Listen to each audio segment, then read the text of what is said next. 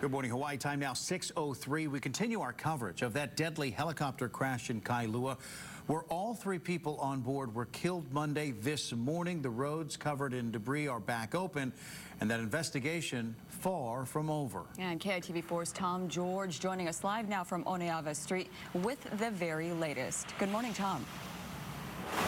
Yeah, good morning, Lindsay and Mleko. And being out here on Oneava, just seeing this area, it's kind of miraculous that this was not a lot worse, seeing how close this is to homes. I want to show you the roadway right here. This is one of the busiest areas as people head out to work and to school. But this is where that chopper came to a crash right here in the middle of the street. Now, the past couple days, this area was full of debris, but it's now finally cleared out as that roadway is back opened, as you mentioned. But that wasn't the case just yesterday. I want to show you some video as they investigated. These are some crews from the NTSB that are going to be investigating the crash. Yesterday, they were going through some of the damage. They tell us they've actually, at this point, moved the chopper to a secure location so they can continue that investigation into the cause of this crash. Now, as of right now, we don't have a cause, but they are telling us what are some of the things they're going to be looking into. They say they're going to be looking at the conditions, the pilot, the mechanics, things like that. They're also going to be looking into the fact that this was a Robinson helicopter. That brand, of course,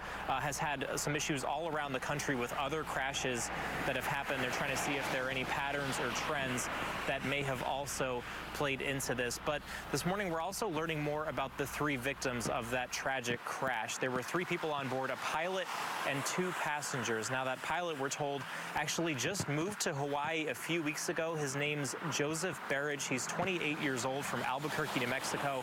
A really sad story. Grew up in New Mexico, wanted to become a pilot, trained out there in New Mexico, and moving out here was really a dream of his. His girlfriend and his dog were expected to follow him out here fairly soon, but he was the pilot of that tour chopper that crashed. Now, there were also two passengers on board as well. There was 28-year-old Ryan McAuliffe. She is from Chicago.